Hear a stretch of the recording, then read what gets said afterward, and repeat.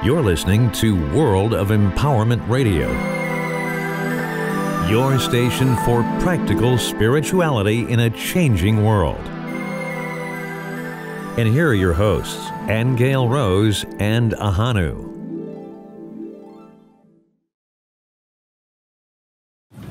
Well, hello, everybody. Here we are, Ahonu and myself, back in Bend, Oregon, back in the cold of... Freezing cold, snowy Arctic. It's actually not freezing here, but it feels like it since we've just spent the last 2 weeks in California, which, of course, is a very different climate. But anyway, on the way back, we were having this stimulating conversation, weren't we, Ahonu, about relationships and all kinds of relationships with twin flames, relationships with soulmates, all kinds of relationships. So it was so good. Our conversation was so good that, of course, as we do what we always do, we're sharing it with you. It is turning into a course that we're doing online called Unlocking the Keys to Soulmate and Twin Flame Relationships. Mm-hmm. And we'd like to share that with you too. We will put the link up to that in due course when we have that ready, which will be soon. But it is interesting, deep, riveting information. Riveting. Oh, that's dangerous. Certainly it was riveting when we met, wasn't it? It was. It was dangerous, too. It was trouble. It was all those red flags that you get when something says, warning, warning. You're about to enter deep territory. Remember how? Yes. So if you're interested in what kind of a relationship you're in, if you're interested in what somebody means to you, and that could be student, teacher, parent, child, husband, wife, brother, sister, if you're interested in what those kinds of relationships are meaning or are doing in your life right now, have a listen. That's right. So stay tuned. Well, hello, everyone. We're so glad you joined us tonight. This is Aingeal Rose, and I'm with my beloved twin flame, Ahonu. And we are really happy to be here with you tonight and talk to you about our upcoming program on twin flame and soulmate relationships. But, Ahonu, first, let's talk about relationships in general, because we know that we're in a relationship with everything. We're in a relationship with the world, with the cosmos, with the environment, with food, with each other. We actually need all those things to survive. We need each other to survive. And, you can talk about stories too, where people have been alone for many, many, many years and they're not as healthy, for example. They find that they need to be held or touched. So this is a problem with many, many people. There's a lot of lonely people in the world.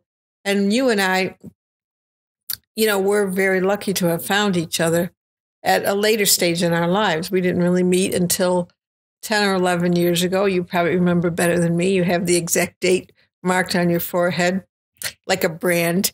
Okay. I do. Okay.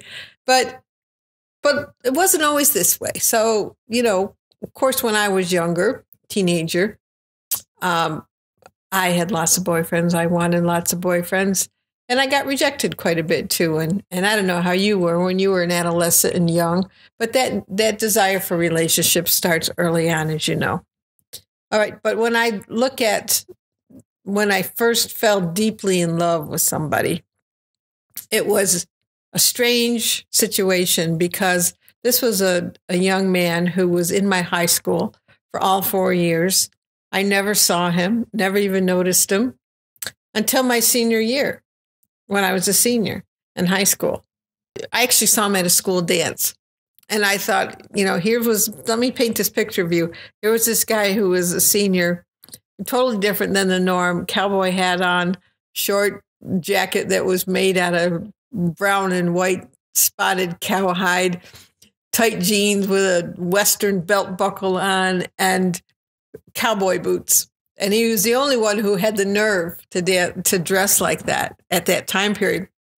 And there he was dancing. And I remember I thought, oh my God, this young guy has the sexiest hips.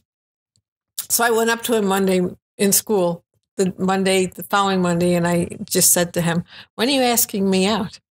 And of course, he never had even seen me either that whole 4 years.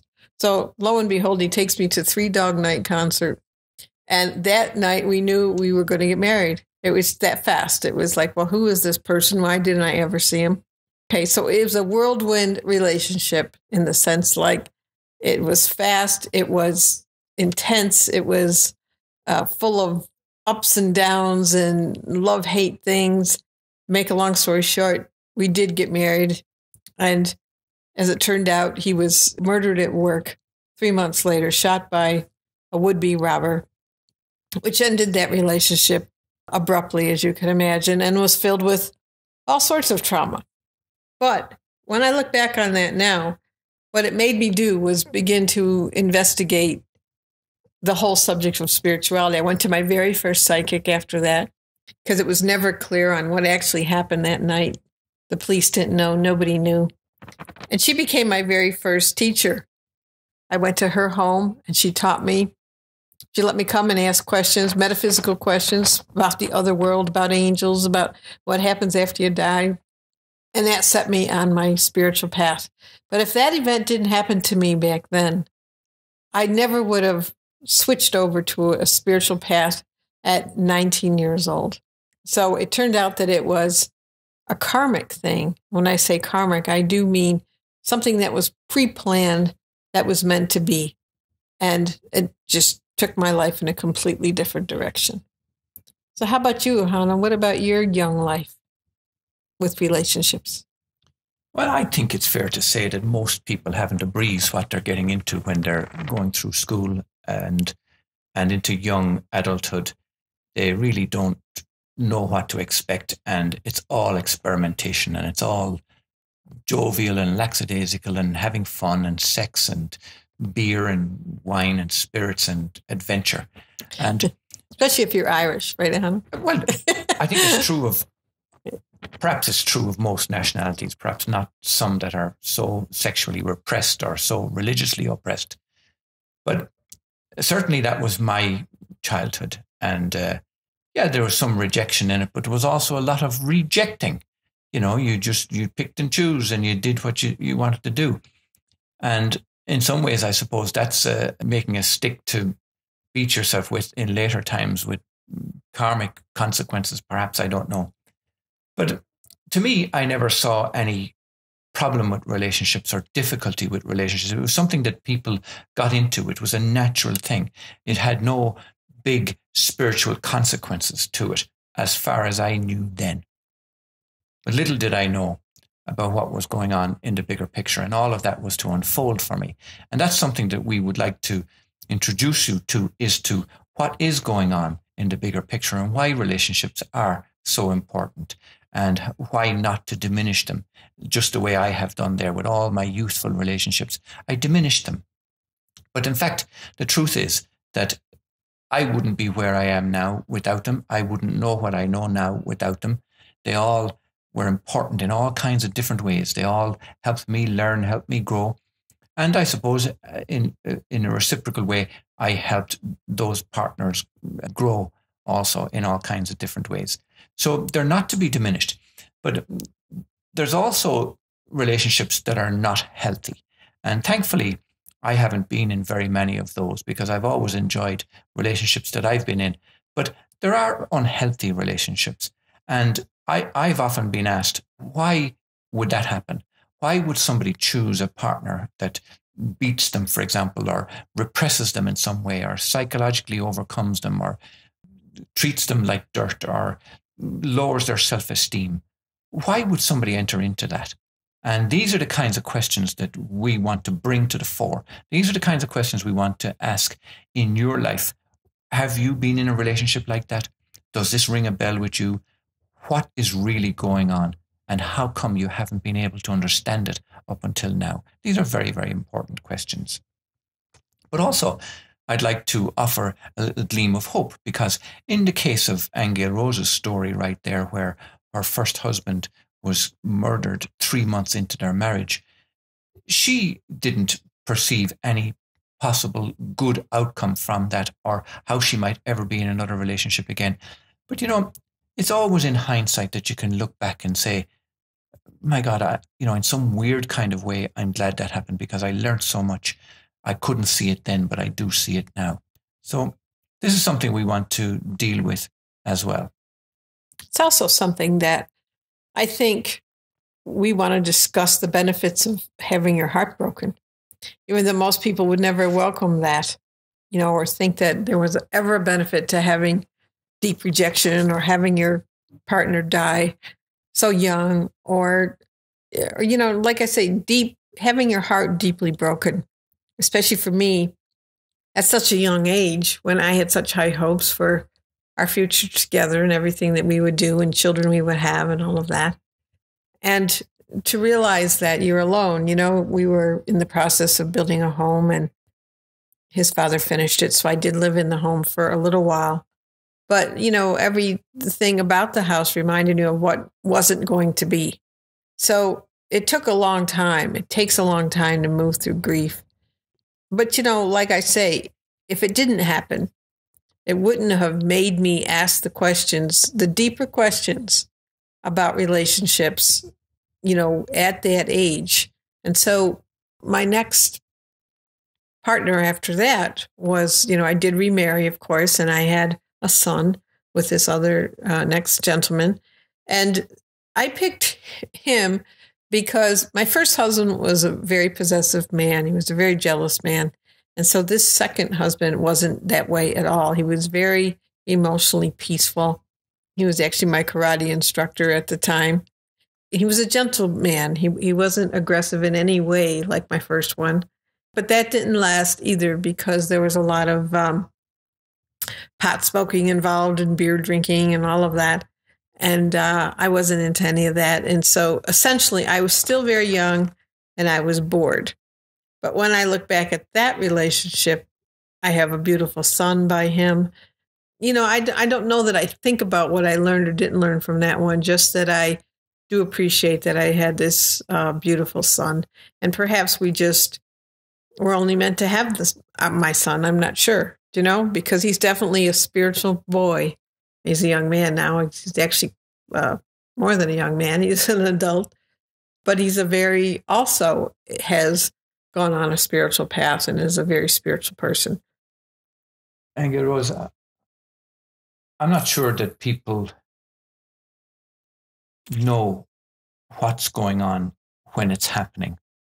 I know for me, I did not know what was going on at the time. And equally, I did not know what a soulmate was. I hear it in a romantic sense in the movies and all of that, but did not know what it really meant. And it's something that we want to explore into and help clarify, because there's a lot of misunderstandings about what a soulmate is. And even if you or I or our listeners were to ask that question now, am I in a soulmate relationship? Or am I in a twin flame relationship? And what does it even matter? I think the answers would be very revealing. So we'd like to raise those kinds of questions, and we'd like to help arrive at the solution to difficult relationships. The other thing that I believe is very important is that a lot of times relationships we have found have to do with a kind of a frequency, in a sense that if you're operating at a low frequency, it's like the birds of a feather fly together type of a syndrome, or like attracts like. If you're operating in a murderous, cruel, vindictive type of a vibration, I think it's fair to say that that's the kind of relationships you're going to attract. And equally though, if your heart is loving and is outstretched and you're reaching out and being the best that you can be, I think it's fair to say that it's very likely that that's the kind of relationship that you will attract also. But what I find very interesting about this is that therein comes in the whole question of destiny. Like, are you destined to be vindictive and cruel and hateful and spiteful and murderous? Or are you destined to be loving and caring and joyful? And I think that we're destined to be loving and joyful, but that there are these low frequencies that take us down. And it can be the case that you are in a relationship with a low frequency individual who does not want to take these steps to be more loving and more joyful in the world. And they're the very issues that we want to address and point out in our workshop that we want to tell you about. Because by identifying them, you then arrive at a place of sovereignty inside yourself. You arrive at a place where you're able to say no to these relationships. And I know that Aingeal Rose has many stories about where she was brought to the point of having to say no to relationships because of that, because the lesson was saying no. It wasn't to endure and continue to put up with punishment and difficulty and strife and sadness and abuse. So there's a lot to learn in all of this. Well, you make a good point in the sense where and I want to go back to how you talked about like attracts like, because it can be the case where one person is soft and gentle and doesn't like conflict and doesn't like arguments. They could definitely attract somebody who is confrontational, who is mean or aggressive. And you might look at that and say, well, because I did that let me use myself. My father was not abusive to my mother in any way. Yeah, they had their arguments and things, but it was normal things people would argue about sometimes. But he wasn't jealous or possessive, and neither was my mother. And yet I attracted somebody who was extremely jealous and possessive. And that's the man I married, because I did have boyfriends before that were not that way. So I had to ask myself more than one time, what attracted me to this particular person who, as it turned out, ended up being, in a way, abusive in that way to me. And I wouldn't say that I was that way. I was not that jealous. I was not possessive or domineering like that. But I think sometimes you attract people like that to learn a lesson on a soul level. Like you said, the lesson is to say no to things like that, or the lesson is to stand up for yourself. Doesn't matter if you're a female or a male, because men get abused as well by women. Men get dominated by women as well.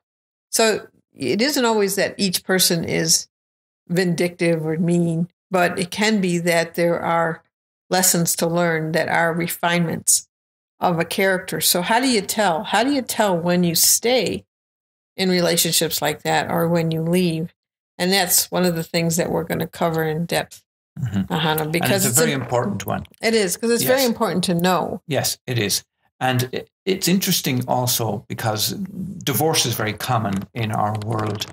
And a lot of times I think that people actually reach for the solution of divorce prematurely. I think, now, don't get me wrong, this is a sweeping statement, so I don't want it to sound like, but what I mean is that they may not have tried to be the most loving that they can be inside themselves.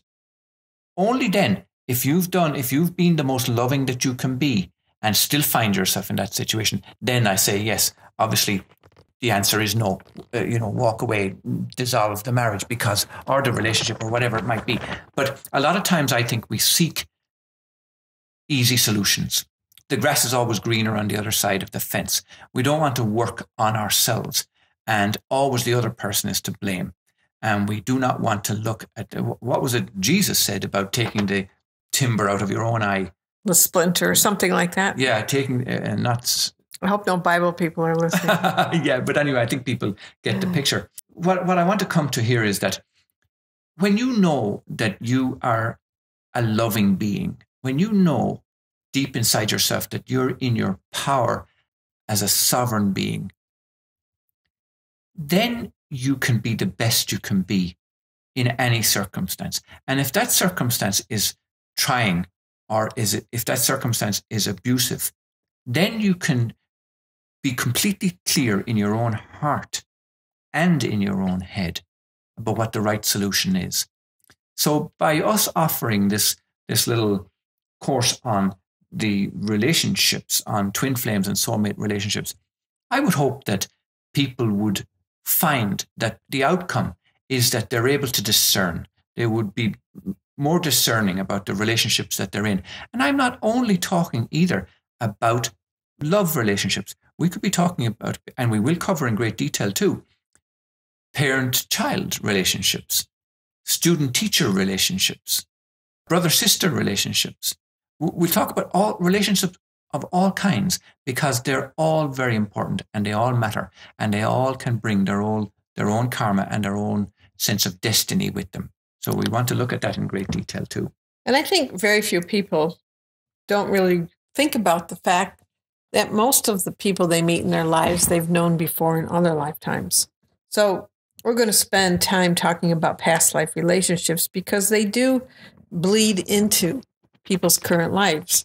You could be born in this time period, and some of the people that you'll meet, you've agreed to meet because they're unfinished business from other lives, whether they're a relationship that's got interrupted, or they're two enemies that still need forgiveness or reconciliation, or they're just continuations of a love affair that wants to continue. To understand who somebody is to you, from a past life perspective, brings a whole new depth and wholeness to who you are and what your purpose is here and what you're doing with particular relationships. So just as you talked about discernment before, that's part of the discernment, is coming to a place where you can be viewing a relationship from many different perspectives. In other words, is it healthy or unhealthy? Is it meant to be romantic or a friendship?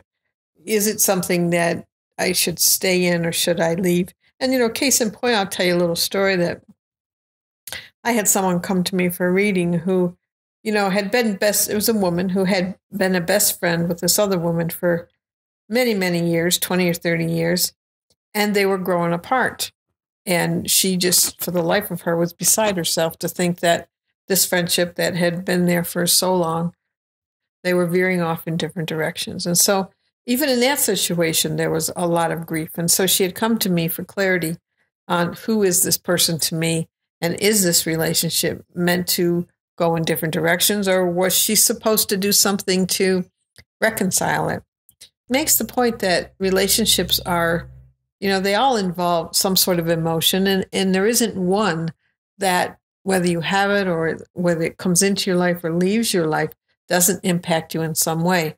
But what we found in putting our course together was not just about being able to define soulmates and how to identify soulmates and how to tell if you're with a soulmate or a twin, all that involves, because each type of relationship has its own richness, its own value. And yet, the other thing we've discovered is at the end of the day, you look back, like you mentioned before, Ahonu, in hindsight, that hindsight will make you look at all of those relationships from a very different perspective, in the sense that you can see that there is a destiny to your life. And by that, I do mean that you had a hand in setting it all up. Whether a relationship continued or didn't continue, you had a hand in that. You had your hand in it before you were even born. You set up a particular evolution to yourself. And, I know, Ahonu, just recently you did a few podcasts on being the director of your life, or looking at ourselves as creators of our lives. And the one thing that we really hope people will get out of this course that we're going to do is they will see an order to their life, a destiny to their life, a purpose to their life, and it will be a good one, not something negative, not something fatalistic, not something from a victim perspective where they've been victimized their whole life. No, they're going to look at it like it had a purpose, and that purpose was leading them to a higher place. Yes. That's a beautiful thought when you consider that all the time we are creating our futures, really. And some of these concepts may be difficult for people to understand in the broadest sense as we're speaking now casually about this. But as we get into the course, this will all become clear, and you will realize that you can make a decision for love, for example, that you can be very, very clearly on a path of self-awareness and self-mastery, and that you are raising your standards. One of the things that we had great fun with some time ago, Aingeal Rose, you might remember, was the whole subject of mediocrity. And I remember back when I was a child, and a lot of parents, I would overhear that they're staying together for the sake of the children. Now, that can be quite justified. I'm not saying there's anything wrong with that or anything right with it. But the fact to me, though, the young mind at the time was thinking, what a mediocre thing to do, to put up with a situation that you're not happy with, that's not going right, that perhaps is abusive and all of that, for the sake of somebody else. And that the right thing might be to not accept something that's mediocre anymore, and to accept something better for yourself and something bigger for yourself. And this is what we want to introduce when we talk about twin flames and soulmate relationships. We want to introduce the possibility that for all of us, and this can be with an existing relationship, I'm not talking about you having to go out and change any relationship, but that you can step up your game so that you're not in a mediocre relationship anymore. You're in something that is joyful, that is meaningful, that you can feel the love that's in it, and you know that it is performing some kind of planetary mission, or that it is actually developing for you some kind of self-mastery, or it's fulfilling your destiny. Right. So these are big things that we want to bring out, and they're very, very important.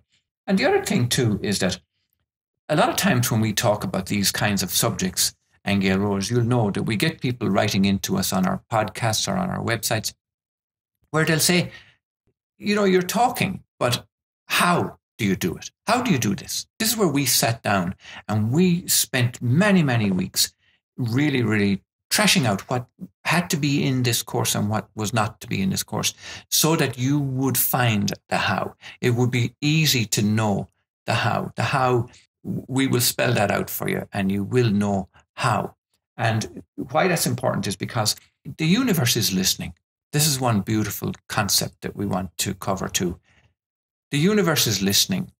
So if you express that desire to step out of mediocre relationships and to step into a higher calling and to recognize love at its deepest level and recognize your capacity for loving at a deep level, the universe is listening, and it will respond in all kinds of beautiful ways. We found that so many times with ourselves. And you might remember, Aingeal Rose, when I wrote a book called The Reincarnation of Columbus. And you, in fact, mentioned it also in the two of books that you've written, The Time of Change and The Nature of Reality, where we talk about synchronicities and coincidences. And a lot of times people find that their relationship began with a synchronicity, or it began with a coincidence. And you look back and you say, or it was set up, Ahonu, like you and me. This is the point where you feel as if this was set up. Mm-hmm. But the reason it was set up was because your frequency was now matching the higher frequency of the other. You were lining up for a higher purpose, a bigger destiny. And that's a beautiful thing. And we will talk about how when those opportunities present themselves for a higher relationship, it usually is, for example, I'll go back when I was married to one of my husbands, and that was another situation that was abusive in a different way. And a soulmate came into my life at that time, and it was the first connection I ever had with anybody where there was instant mental telepathy between us. And of course, it made me immediately look at who I was living with, what I was accepting for myself and for my children. But at the same time, it wasn't meant to be a romantic relationship. And I had thought it was. I thought, well, if you had that kind of a soulmate connection with somebody, of course you're meant to be with that person romantically. And as it turned out, no, our personalities were definitely not online with each other. However, the purpose of that relationship was to give me a comparison between what it would be like if you had somebody who saw you at a very deep level and knew who you were and understood you and saw the good in you, as opposed to living with someone who was always perceiving negative in you. And I think those soulmates come into our lives at different times for different reasons. And some of them are just to be catalysts to jar you out of a mediocre, as you put it, situation that you're living in. But that was a hard one for me because I had wanted to pursue it on a romantic level, and that was a lesson I had to learn also. So in this course, too, we will we'll get into the nitty gritty of these different attractions and these purposes on who's in your life and why and who comes in when. And sometimes these types of soulmates pop into your relationships and cause all sorts of havoc, but yet they're meant to, stir the pot, if you will. Yes. Okay, to cause change. In a way, when we look at the microcosm and the macrocosm in U.S. politics right now, there is a leader causing all kinds of division and separation. And in lots of ways, it's raising those very issues inside families, inside people. Yeah. And that's not necessarily a negative thing because they need to be looked at. So it's a good thing that they would come up. Whatever causes an issue to come to the surface ultimately is good because you obviously need to look at it and you need to address it. And there's also times, too, when people play the role of your enemy. Yes. They're soulmates that play the role of your enemy. Yes. Okay. And they do that, again, for a particular reason, something not reconciled from another life or something to cause, an upward growth in yourself. Yes. Through whatever happens. They don't always turn out great. Sometimes we're presented with these relationships for personal growth and both parties fail at it. They don't achieve the desired result. But anyway, we'll be able to go through that. And once again, hopefully the person who's ever listening, who's ever participating, will really joyfully understand how good it is that they are where they are right now, whether it's with somebody, not with somebody, whether they've had existing patterns that they view as continually negative. They're going to look at it in a different way. And there is resurrection at the end, Ahonu. There is. Yeah. We're going to show at the end how you can, once you uncover some of the things about yourself that you weren't aware of, you'll see how you can create and bring in the type of love that you want into your life. And you're not, I personally don't believe anybody has a destiny to be lonely or to live their lives lonely as a person. I don't believe that myself. I'm glad you raised that, Aingeal Rose, because it's one of the things that we want to address just briefly now before we bring things to a close, but also that we will be dealing with in great detail in the course, is that whole issue of being on your own and loneliness, and also why that plays a part. And we'll talk about, the possibility that perhaps your twin flame is not even on the planet, and there could be various other reasons, but we'll go into that in greater detail. But one of the things that I want to bring up now is the whole issue of men, because I think it's fair to say, and I think most people will agree, that women, by their very nature, tend to be more loving, more motherly, more caring, more loving, and that the man is more aggressive and less loving, perhaps. Now, here's the thing. I found through adversity that that's not the case. I found through the death of my own son a depth of love that I never knew existed in me.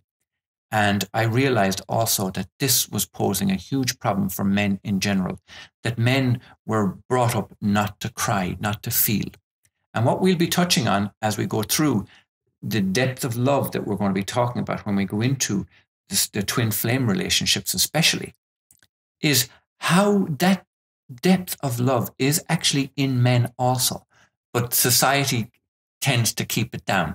And perhaps the whole masochistic ego approach to mankind in general tends to keep that pushed down. And we will be looking at that and we will be bringing that out. And it's a beautiful thing for us to address. And many men have already expressed huge gratitude to us for even addressing it.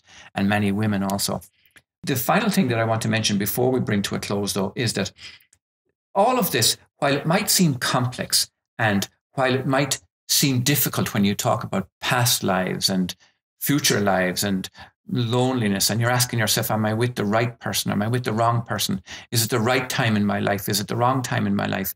What about the fact that I'm in a previous relationship or that my previous relationship is still strong or whatever?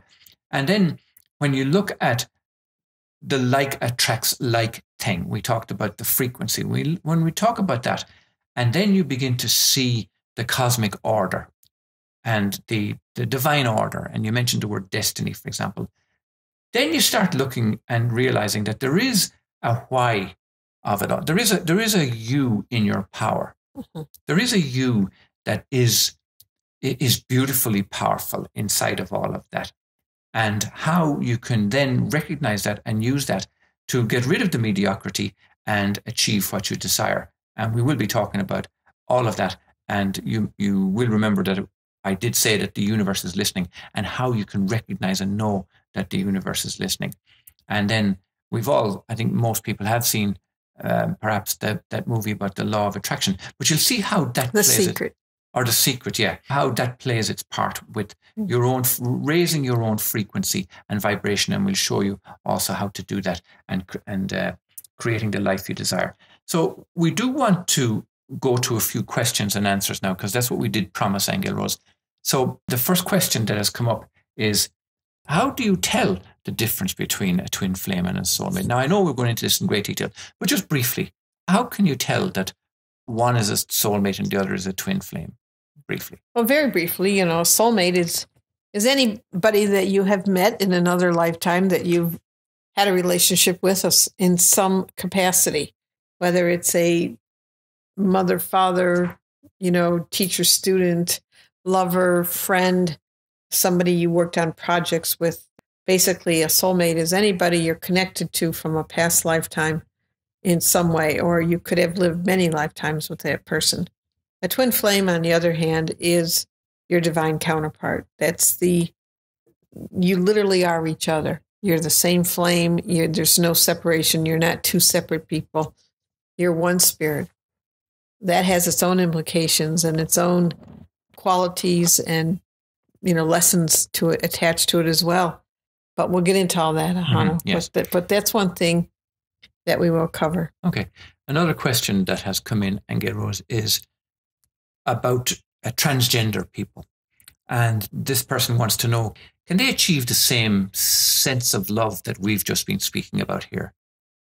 Well, of course they can. I don't see why anybody couldn't achieve the same sense of love, but there is a big degree in what we're talking about for all people in terms of there is some know yourself type of work involved. And we're going to get into that too, in terms of getting greater connected to your own inner self, to who you are, understanding yourself at deeper levels, and taking a look at the relationship with you, your relationship with the four elements, for example, as well. How do those play out within you? Earth, air, fire, and water, and spirit, because you're composed of all of those. So when you talk about transgender people, or everyone has the same inner self, not same in the sense that they're the same person, but we all have an inner self. We all have access to an inner self. And all of that goes beyond sexuality and it goes beyond gender. Right, yeah. Beautiful. Okay, another question that has come in is about abuse. And this person wants to know that if the abuse has been so severe in her life that she finds it difficult to trust men or trust any relationship now, do you think that our program will help her in any way? Well, it will, in the sense of it will show her, I hate to use the word lessons because you and I have had many discussions about lessons in and of themselves, but it is all about self-mastery in some way. So anybody's situation has the potential to bring them to a greater sense of self-mastery. And what she'll find out of it is she'll understand what she has to do to move herself towards greater self-mastery. Right.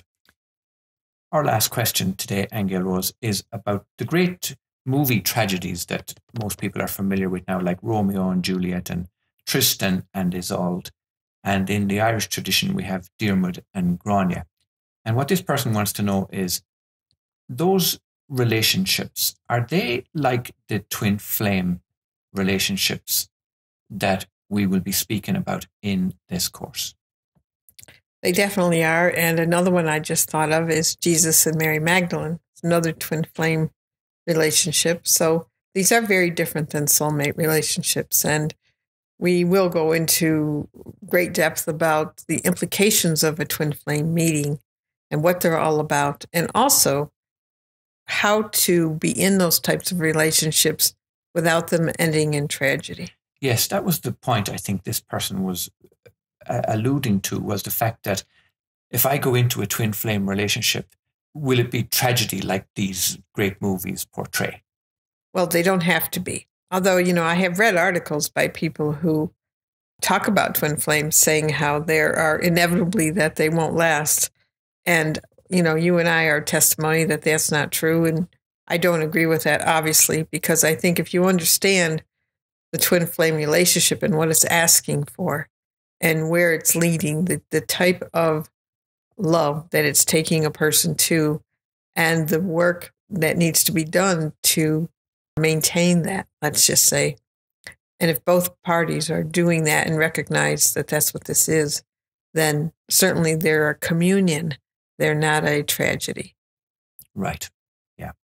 And it can be the case that it's the likes of Hollywood that would take those relationships and exacerbate the tragic side of it just to make a movie, make it something compelling.